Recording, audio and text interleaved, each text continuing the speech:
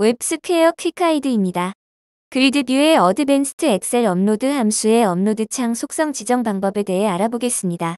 엑셀 파일을 그리드뷰로 업로드할 때 표시하는 엑셀 업로드 창을 WFrame으로 생성하고 해당 업로드 창의 속성을 지정할 수 있습니다. 어드밴스드 엑셀 업로드 함수를 사용할 때 해당 옵션을 지정하면 됩니다. WFrame 옵션을 true로 설정하고 업로드 창에 적용할 속성들을 직접 옵션으로 지정하십시오. 업로드 창의 이름과 크기, 위치, 스타일 클래스, 창 크기 조정 여부, 드래깅 시 화면 활성화 여부 등을 지정할 수 있습니다. 그리고 지정한 옵션으로 어드밴스드 엑셀 업로드 함수를 실행하면 됩니다. 예제를 통해 확인해 보겠습니다. 브라우저에서의 모습입니다. 그리드뷰가 있고 하단에 트리거가 있습니다. 첫 번째 트리거를 클릭하면 어드밴스드 엑셀 업로드 함수가 실행됩니다. 단, 옵션은 지정되어 있지 않습니다. 브라우저에서 트리거를 클릭하면 업로드 창이 브라우저 창으로 생성되어 메인 화면 밖으로 이동 가능합니다. WFrame 옵션을 true로 설정하고 저장합니다. 화면을 업로드하고 트리거를 클릭합니다. 업로드 창이 WFrame으로 생성되어 메인 화면 내에서만 이동할 수 있습니다. 스튜디오로 돌아와 업로드 창 이름을 업로드 유어 엑셀로 정의해 보겠습니다. 저장 후 화면을 다시 로딩합니다. 하단에 트리거를 클릭합니다. 업로드 창이 WFrame으로 생성되고 옵션으로 지정한 업로드 유어 엑셀이 업로드 창의 제목으로 표시됩니다. 스튜디오로 돌아와 업로드 창을 표시할 위치와 업로드 창의 크기도 지정해 보겠습니다. 피처스 옵션으로 지정하면 됩니다. 저장합니다. 화면을 다시 로딩합니다. 하단에 트리거를 클릭하면 업로드 창이 지정한 위치에 지정한 크기로 표시됩니다. 다시 스튜디오로 돌아갑니다.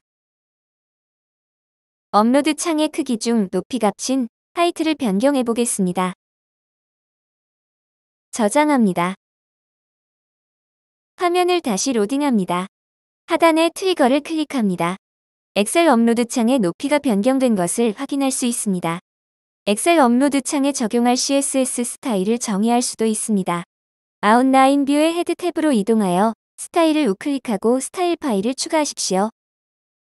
추가한 스타일 파일 내용입니다. 추가한 스타일 파일에는 보더라는 스타일 클래스가 지정되어져 있습니다. 화면 파일로 돌아와서 클래스 네임 옵션 값으로 보더 스타일 클래스를 지정합니다. 저장합니다. 화면을 다시 로딩하고 하단에 트리거를 클릭합니다.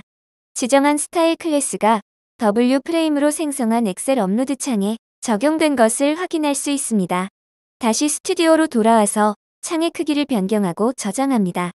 화면을 다시 로딩하고 하단에 트리거를 클릭합니다. 다시 정의한 크기로 엑셀 업로드 창이 표시됩니다. 스타일 클래스도 여전히 적용되며 창 크기를 조절할 수도 있습니다.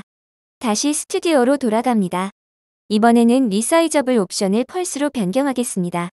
저장합니다. 화면을 다시 로딩합니다. 하단에 트리거를 클릭합니다. 창 크기를 조절할 수 없습니다. 리사이저블 옵션 값이 펄스이기 때문입니다. 업로드 창을 드래깅하면 이동되는 동안 업로드 창이 표시되지 않습니다. 이번에는 윈도우 드래그 무브 옵션을 true로 지정합니다. 저장합니다. 업로드 창을 이동할 때 업로드 창이 표시되지 않는 문제를 해결하기 위함입니다. 화면을 다시 로딩하고 하단에 트리거를 클릭합니다. 업로드 창을 이동하는 동안 업로드 창이 활성화된 채로 계속 표시됩니다. 웹스퀘어 퀵가이드를 시청해주셔서 감사합니다.